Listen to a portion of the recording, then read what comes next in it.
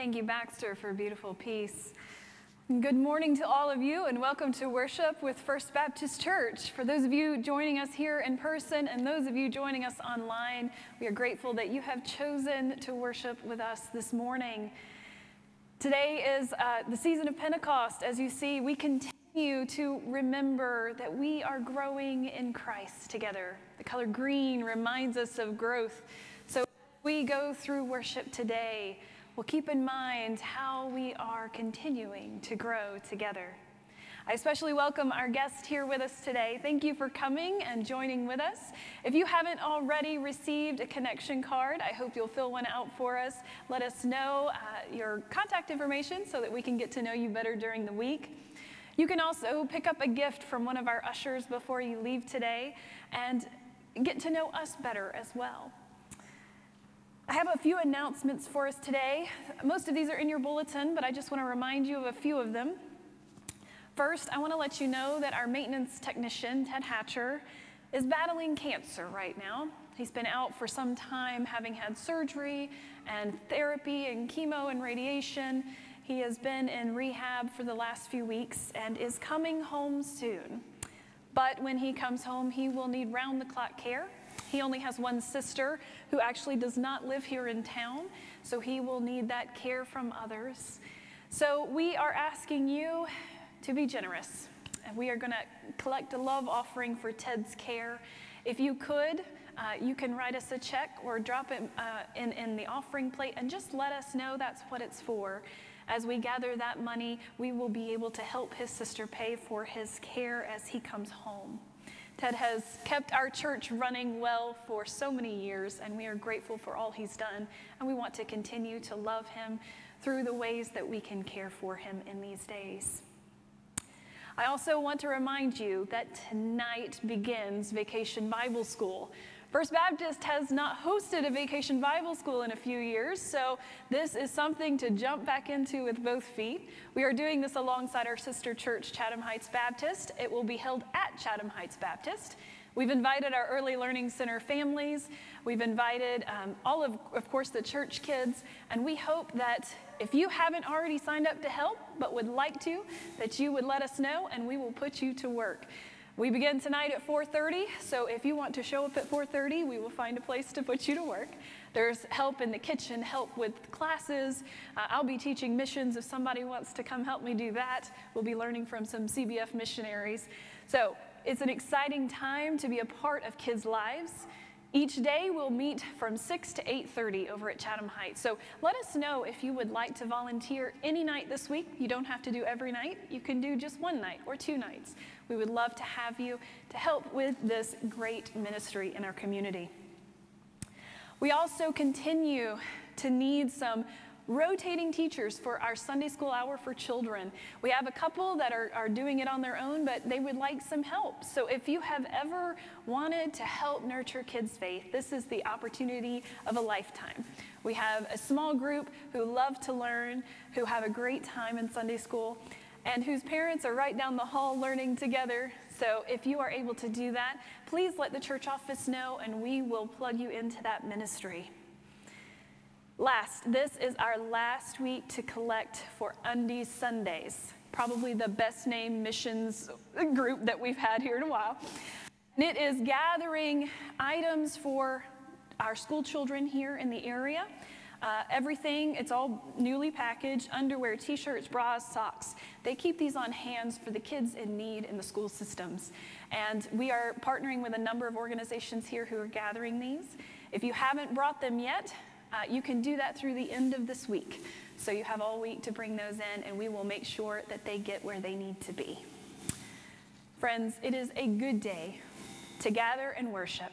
It is a good day to remind ourselves that we continue to grow in Christ. So now, let us focus our hearts and worship together.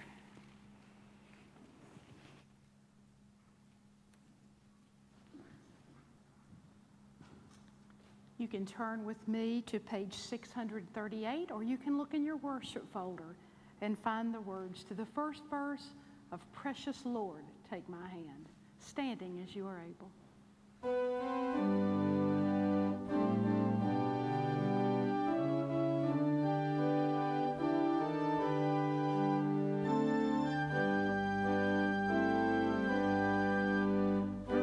Precious Lord, take my hand, lead me on, let me stand. I am tired, I am weak, I am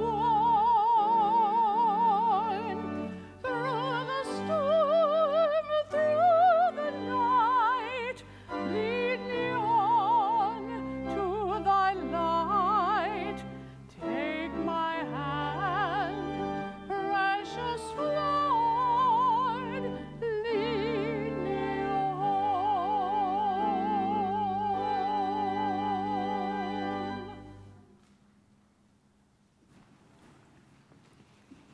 Will you pray with me?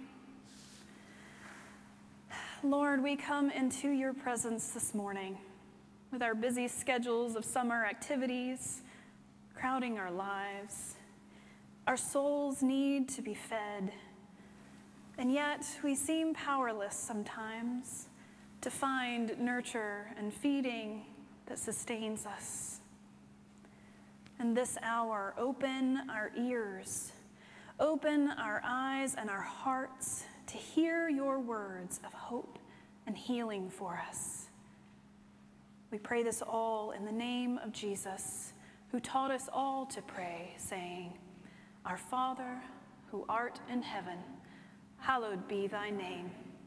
Thy kingdom come, thy will be done, on earth as it is in heaven. Give us this day our daily bread, and forgive us our trespasses, as we forgive those who trespass against us. And lead us not into temptation, but deliver us from evil. For thine is the kingdom, and the power, and the glory forever. Amen.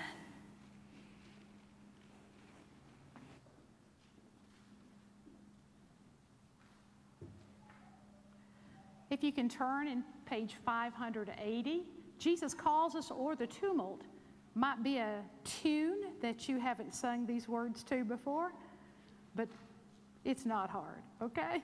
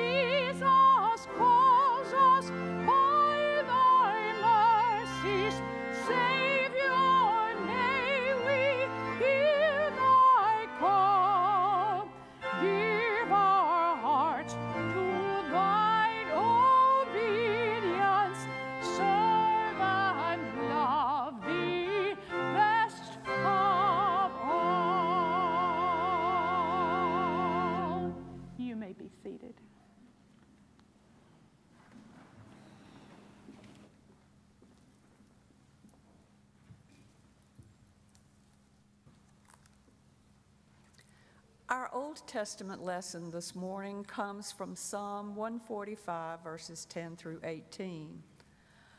All your works shall give thanks to you, O Lord, and all your faithful shall bless you. They shall speak of the glory of your kingdom and tell of your power, to make known to all the people your mighty deeds and the glorious splendor of your kingdom. Your kingdom is an everlasting kingdom, and your dominion endures throughout all generations. The Lord is faithful in all his words and gracious in all his deeds. The Lord upholds all who are falling and raises up all who are bowed down. The eyes of all look to you, and you give them their food in due season. You open your hand, satisfying the desire of every living thing. The Lord is just in all his ways and kind in all his doings. The Lord is near to all who call on him, to all who call on him in truth. The word of the Lord. Thanks be to God. Please stand as you are able for the reading of the gospel. Our gospel lesson today comes from the book of John, chapter 6, verses 1 through 21. After this, Jesus went to the other side of the Sea of Galilee, also called the Sea of Tiberias. A large crowd kept following him because they saw the signs that he was doing for the sick. Jesus went up the mountain and sat down there with his disciples. Now the Passover, the festival of the Jews, was near. When he looked up and saw a large crowd coming toward him, Jesus said to Philip, "Where are we to buy bread for these people to eat?" He said this to test him, for he himself knew what he was going to do. Philip answered him, 6 months' wages would not buy enough bread for each of them to get a little. One of his disciples, Andrew, Simon Peter's brother, said to him, "There's a boy here who has 5 barley loaves and 2 fish, but what are they among so many people?" Jesus said, "Make the people sit down." Now there was a great deal of grass in the place, so they sat down, about 5,000 in all. Then Jesus took the loaves, and when he had given thanks, he distributed them to those who were seated, so also the fish, as much as they wanted. When they were satisfied, he told his disciples, "Gather up the fragments left over so that nothing may be lost." So they gathered them up, and from the fragments of the 5 barley loaves left by those who had eaten, they filled 12 baskets. When the people saw the sign that he had done, they began to say, "This is indeed the prophet who is come into the world." When Jesus realized that they were about to come and take him by force to make him king, he withdrew again to the mountain by himself. When evening came, his disciples went down to the sea and got into a boat and started across the sea to Capernaum. It was now dark, and Jesus had not yet come to them. The sea became rough because a strong wind was blowing. When they had rowed about 3 or 4 miles, they saw Jesus walking on the sea and coming near the boat, and they were terrified. But he said to them, "It is I, do not be afraid." Then they wanted to take him into the boat, and immediately the boat reached the land toward which they were going. The gospel of our Lord. Praise be to you, O Christ.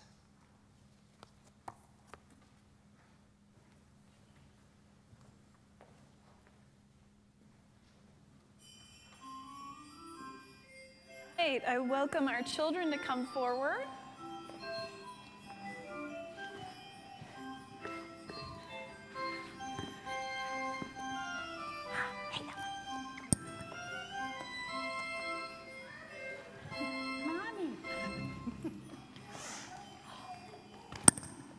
We're going to hurry this morning.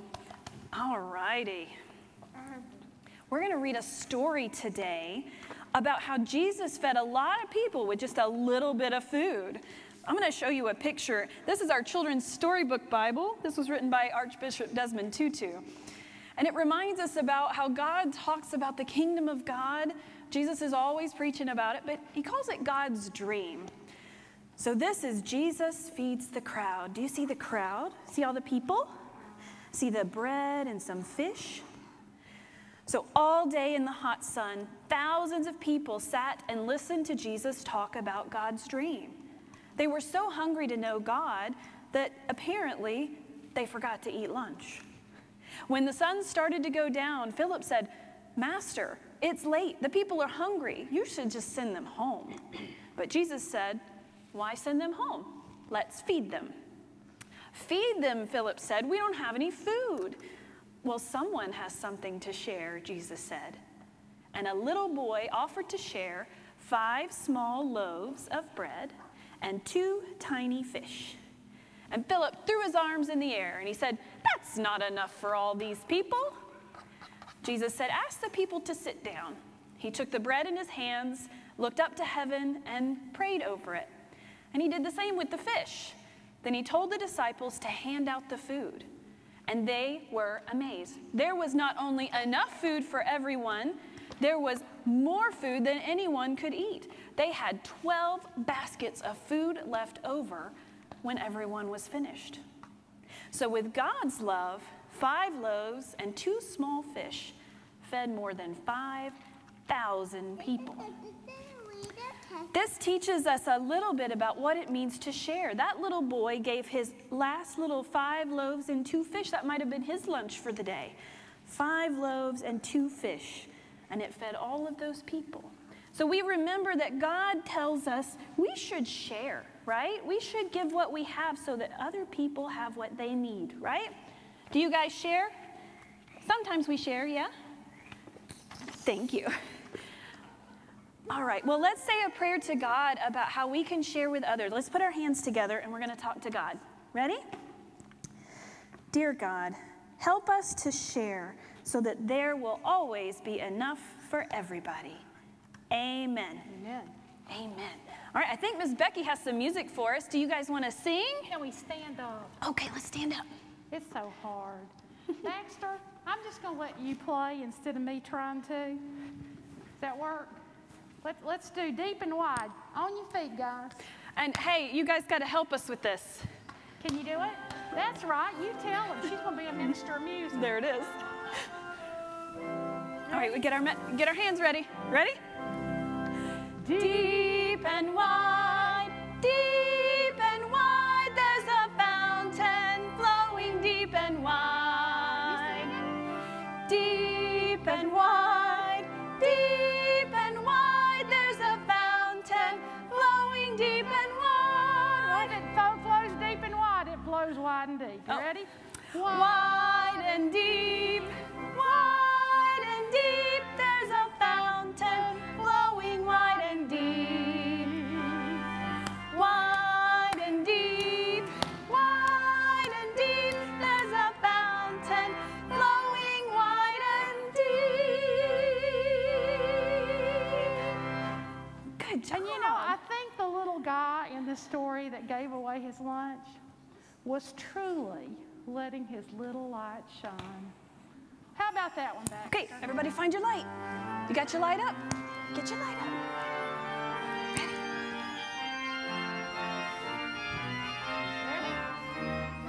This little light of mine, I'm gonna let it shine. This little light of mine, I'm gonna let it shine. This little light of mine, I'm gonna let it shine. Let it shine, let it shine, let it shine.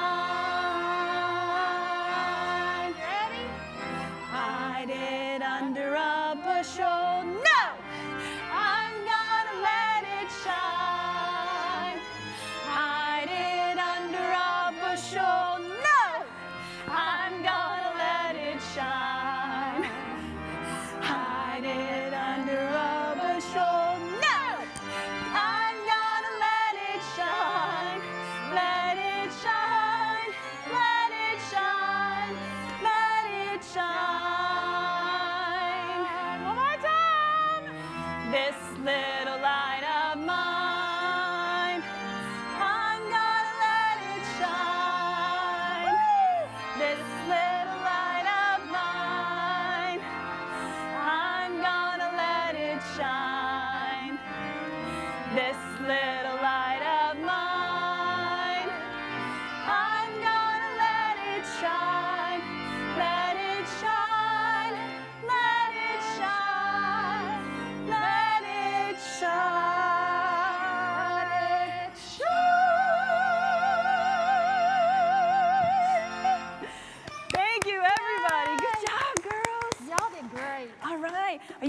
go to children's church? Come on. Yeah. There we go. There we go. Good job.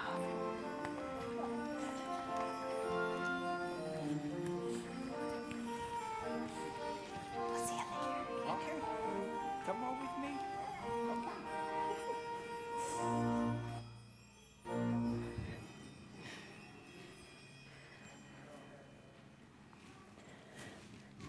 Always grateful to Baxter, who can bring a little beat to our step for our children. And thank you, Becky, for leading us. Our children remind us that loving Jesus isn't at all boring. In these odd days, we have given our offerings in many different ways. I mention it most weeks, but the reality is sometimes our offering plates look different. We haven't passed them in a while. They've been sitting in the front. We drop off our offerings. A lot of us got in the habit of mailing them in. We might give online now. But the result is the same. God takes what we have. God blesses it as Jesus blessed those 5 loaves and 2 fishes. And guess what? It multiplies and it grows. So whether your offering is money or donations or time, God is going to do something amazing with it. So let's pray over our offering and present it. Merciful God, the gifts we bring are so small in comparison to the vast needs of this world. Nowhere near enough to save the thousands dying of starvation around the world, or even to meet the needs of all of the hungry and homeless here in our community. And yet, we've brought what we can. And we believe that you can work miracles. As you once multiplied the 5 small loaves and 2 fish, multiply these gifts as well today, so that once again the hungry and the hopeless may receive all that they need and more. Amen.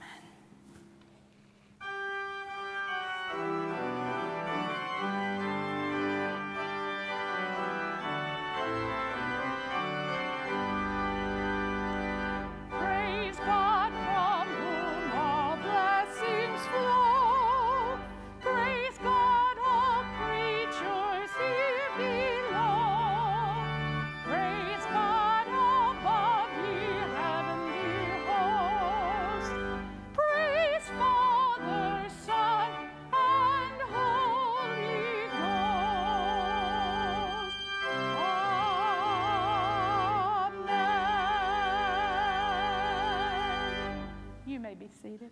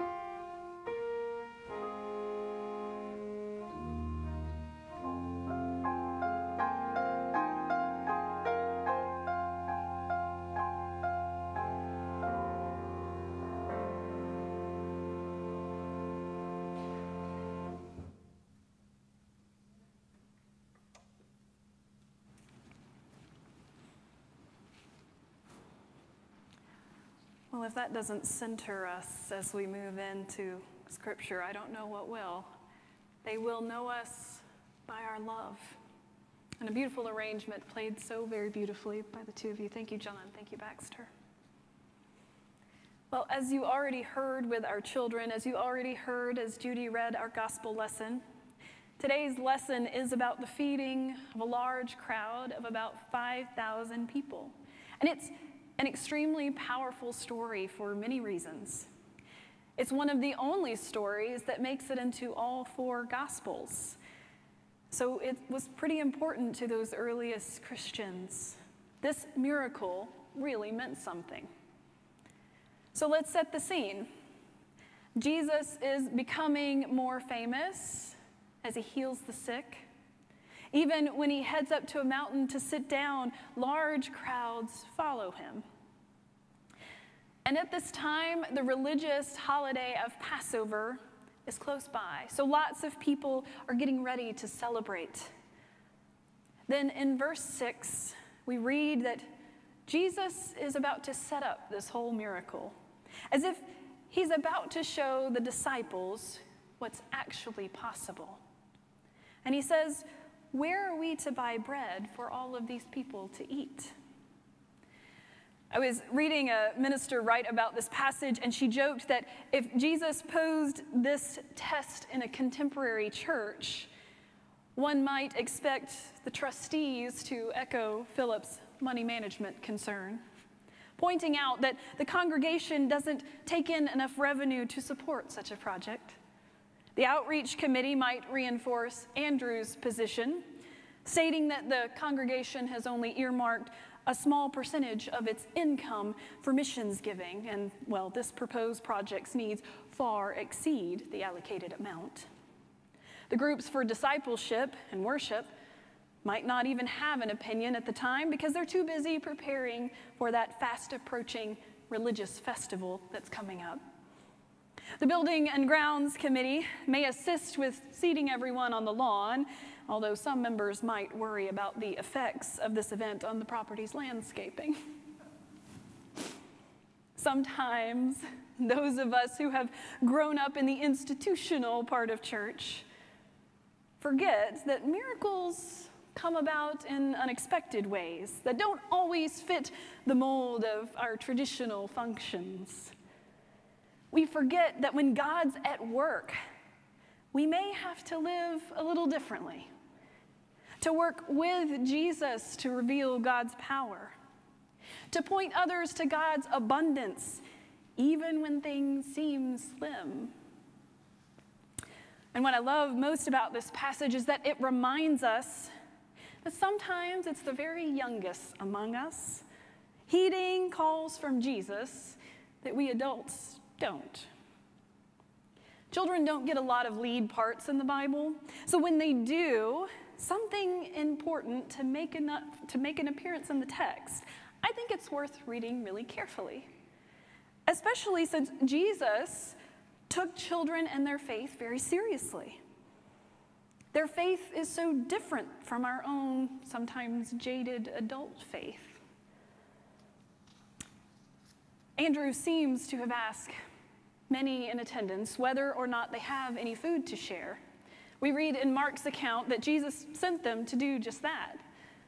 And Andrew has found one little boy who brought his small lunch of 5 loaves of barley bread and 2 fish. And you can imagine being in that crowd at the end of the day, having a disciple come and ask you whether you have food or not. And you might think to yourself, well, yeah, I grabbed my lunch today, but I don't really have that much to give, so I'm just not going to say anything. Or you might assume the worst of the disciples, that they're just begging for themselves and they're going to take your food.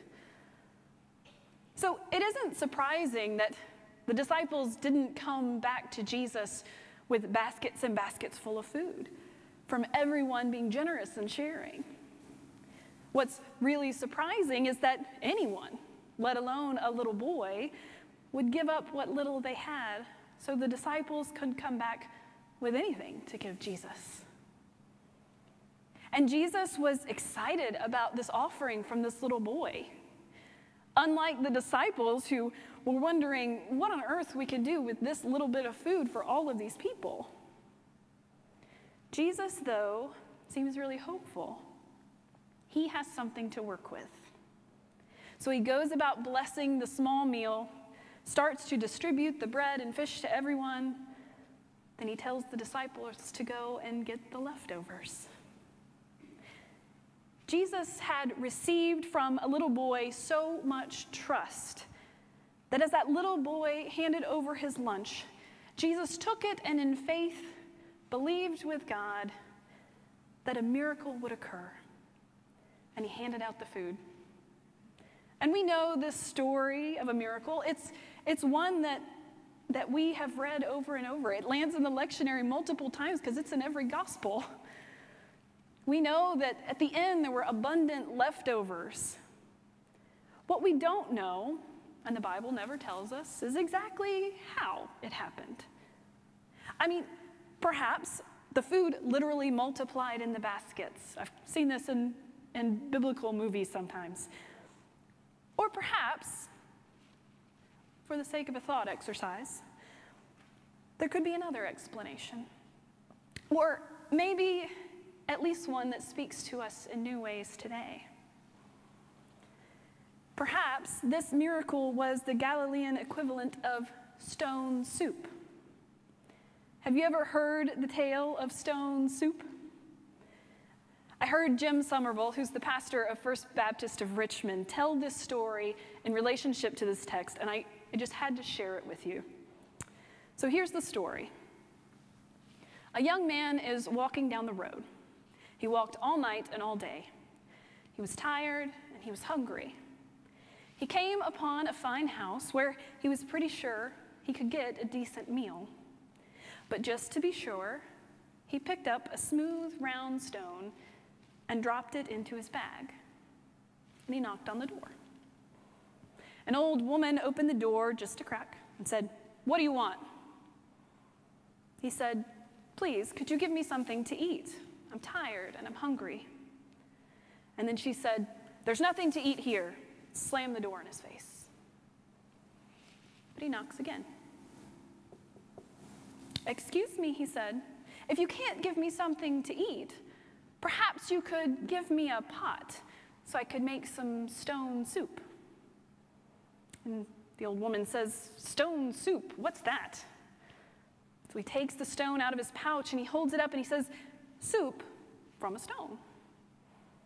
And she said, "Well, imagine that." So she invited him in, put a big pot on the stove, filled it with water. They turned on the fire underneath and he dropped the stone into the pot. And for a while, they just stood there, looking into the pot, waiting for the water to boil. When it did, he took a spoon and tasted some of the water.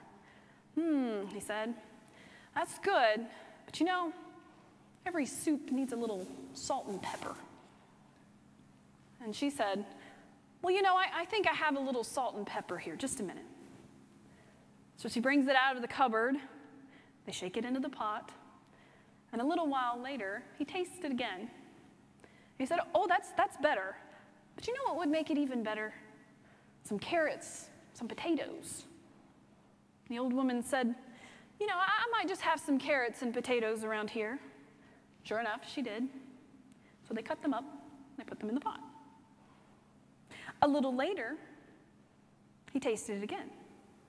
He said, "It's good, but you know, it would be so much better with a nice, juicy beef bone." She said, "Well, you know, I might just have a nice, juicy beef bone." And they found it, and they put it in the pot.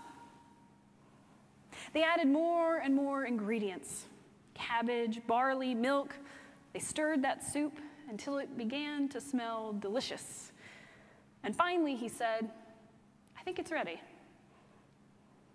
And so she puts 2 bowls on the table, napkins, silverware, glasses of cold milk. They sat down together and they ate that soup. And it was the best soup she had ever tasted. When he was finished, she said, "Would you like to stay the night?" He said that he would. And the next day, she made him a big breakfast and sent him on his way. As he walked down the road, she watched him disappear into the distance and said, "Soup from a stone. Imagine that."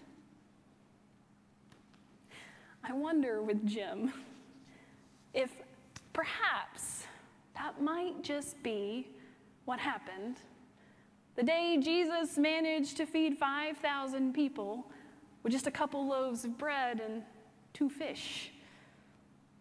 As Jesus prayed his prayer to multiply that small meal, did people begin to draw from under their cloaks the food they had brought?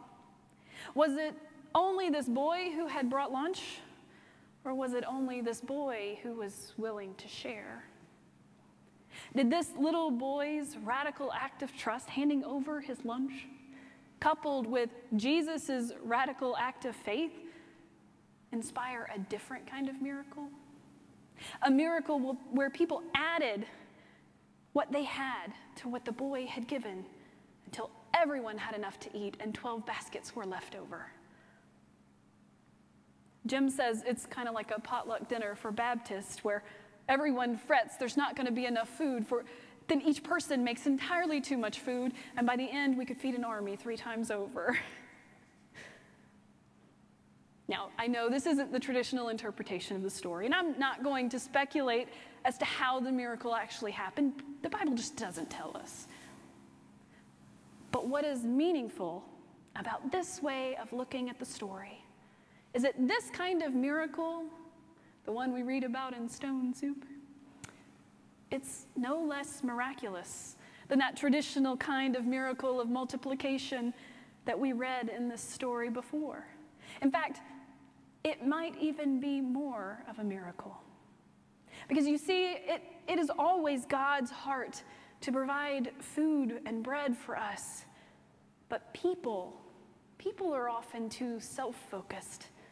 We're too busy taking care of number one, to sacrificially give up our hard-earned bread for others.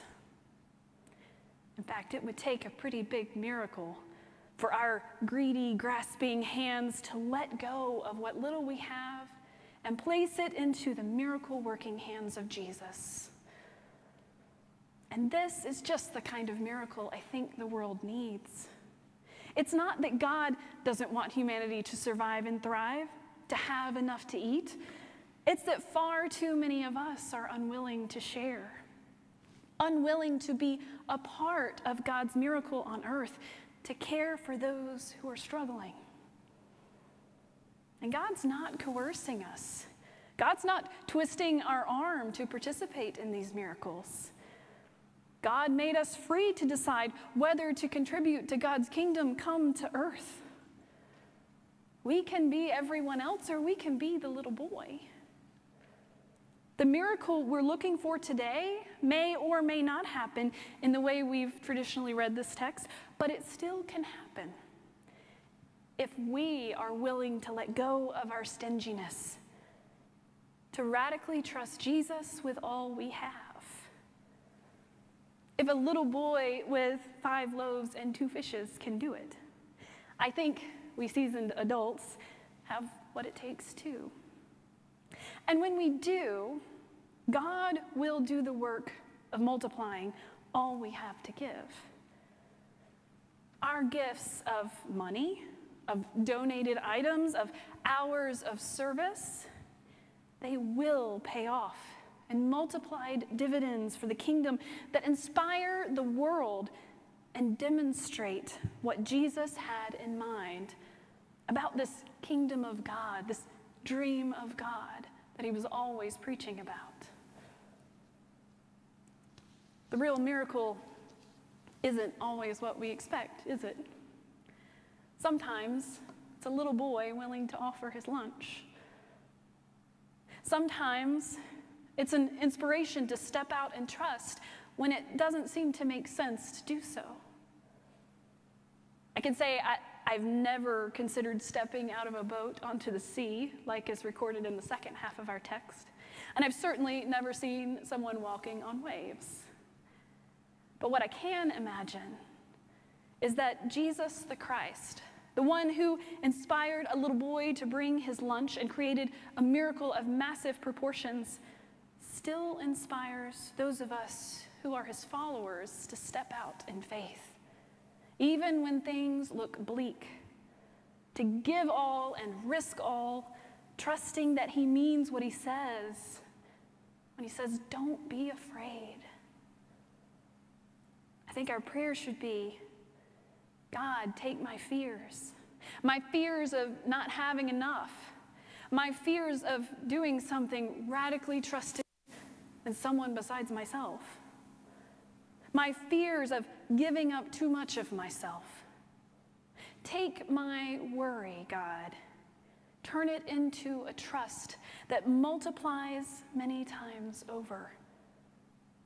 I put not only my offering, like the little boy's lunch, but my whole life into your hands, and I'm ready to see what you can do with it. I believe that these moments of reflection and prayer and surrendering our own worries will prepare us for the next stages of our shared faith too. I mean, this is why we're heading into a season of discernment together soon. It's why we are listening to God for First Baptist's next steps alongside our sister church, Chatham Heights Baptist, in our reshape process. As we do that, I believe that we can take our little and release it to God, to put it in the hands of Jesus, like that little boy put his lunch into Jesus' hands. And we will see a lot come of it if we'll just let go. Amen. As we sing our final hymn, we have an opportunity to listen, to respond to God. If there's any decision you would like to make, whether to be following Jesus, joining with this faith community to do good work, or just to pray, you are welcome here. I will be down front.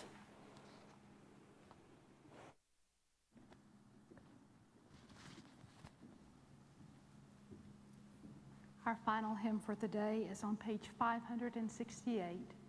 Take my life and let it be consecrated. Would you stand with me, please?